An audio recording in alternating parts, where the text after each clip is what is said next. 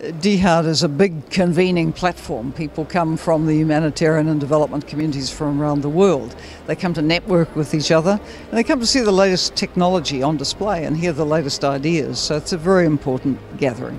Well, the key message I bring is that we have to have a dual approach. Relief first, development later doesn't work, because these crises are going for years and years and years. We can't ask the people of Syria to put their life on hold and not have their children in school or any health service for year after year after year.